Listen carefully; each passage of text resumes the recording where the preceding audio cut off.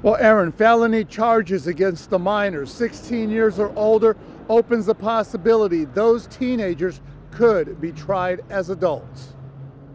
Within days, Monterey County prosecutors will decide whether or not they plan to file a motion seeking to try 3 Greenfield minors in adult court for the alleged rape of an unconscious 14-year-old girl who police say was then dumped on the side of a curb.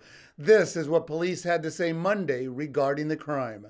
This is awful. It's one of the worst assault cases that we could possibly investigate. Prosecutors now reviewing evidence to determine whether they plan to try any or all of the juveniles as adults. Several factors come into play here: the minor's record, whether they can be rehabilitated in the juvenile justice system, the criminal sophistication of the minor, and most importantly, the gravity of the crime. Obviously, the more serious the offense, the more punishment that's warranted, and the less likely that we would be inclined to see that case remain in juvenile court. If the minor is close to 18, that's a factor that we would be interested in as well. The conduct is critical. So what did the minor do?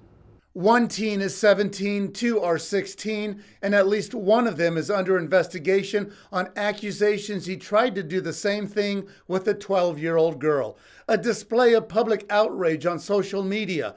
Noni Shai wrote, "Charge them as adults. They're old enough to know right from wrong."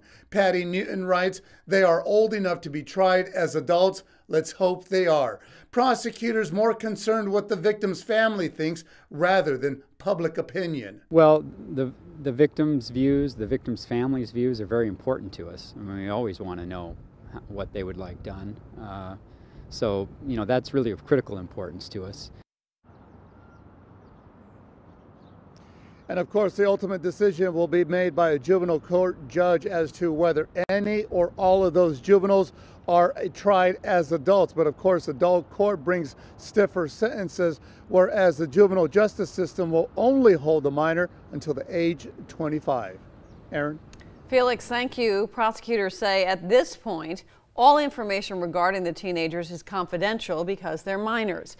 A detention hearing is expected to be held this week to determine whether the teenagers should remain in juvenile hall or be allowed to return home.